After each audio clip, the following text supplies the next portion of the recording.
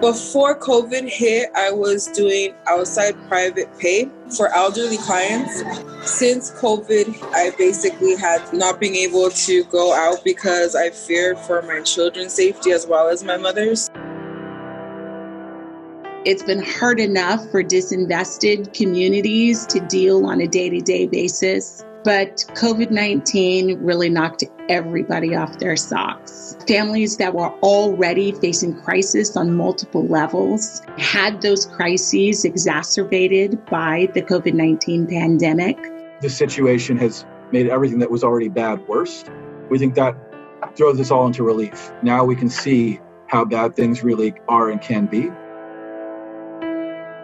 Hours have been cut, but I'm still doing the bartending thing at least 2 to 3 times a week with heightened sanitation. I went to school for 10 months and studied to become an electrician. Several other companies I tried to apply for, apparently they're all out of business now. I was actually about to start to be a manager. I reached it this year and then it collapsed.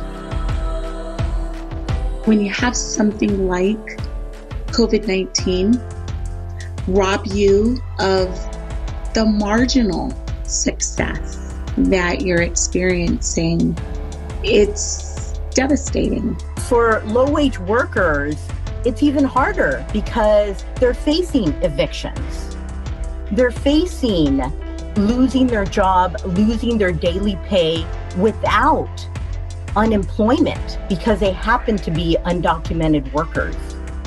People are feeling worried as they look to the future. They don't know what to expect and they don't know how to plan for it. They're trying to have me do all these other things for the same pay in the same 8 to 10 hour workday. With COVID going on and the hiring freeze, it's like you really can't say anything.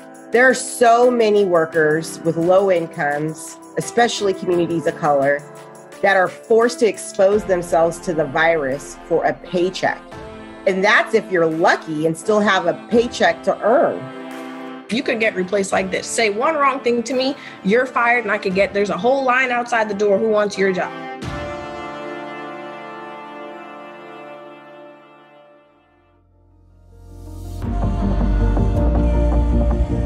If we empower people and organize them to take direct action in their workplaces, in their communities, they will be empowered to decide and become the deciders on the way that their workplaces and communities are operated. What we need is resources to get to the ground. How do we get the resources to those communities to be able to protect, defend, and empower residents to weather the storm? We will not only respond to the challenges of the current day, but we will be able to provide infrastructure and sustainability to our small businesses within the region. Businesses are now talking about recovery and how are we going to recover post-COVID? It's going to need a new type of workforce. The future workforce is the workforce that we're seeing being built by us at the Digital Nest. I'm hopeful we will continue to connect with the communities that need the most assistance and provide them with opportunities that can help them change their own lives. Things that we didn't think we could achieve, we're achieving.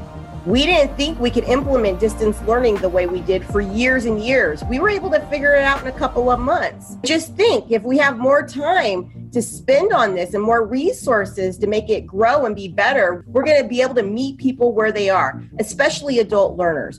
We have to connect workers to their higher vision because we are people. We are people that are not just about surviving, but about the world that we wish to see. Let's rethink how we get closer to the ideals of our democracy and how we bring people out of poverty and allow them to unleash their power and do what's right by their families.